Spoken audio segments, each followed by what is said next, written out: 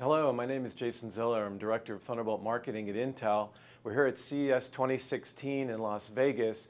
We have a lot of exciting things to talk about around Thunderbolt 3.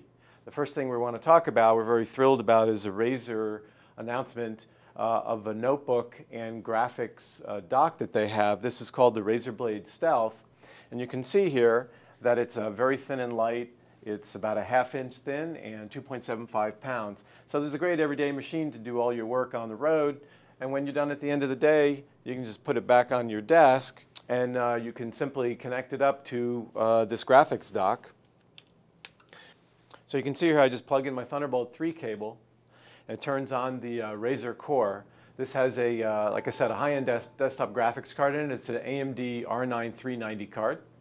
And you can see it's plug and play. It's very simple. You just plug the cable in and then it boots into your system and lights up the external monitor here. It also has some USB 3 and Ethernet ports in the back to be able to plug in all your peripherals. And you're ready to start your gaming with a high-end desktop experience. So it's loading your game. You can be playing your games and enjoying yourself with, again, a desktop level experience coming from this very small notebook coupled with this Razer Core graphics dock.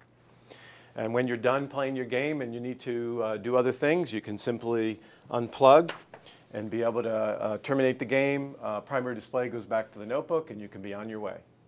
Thank you very much.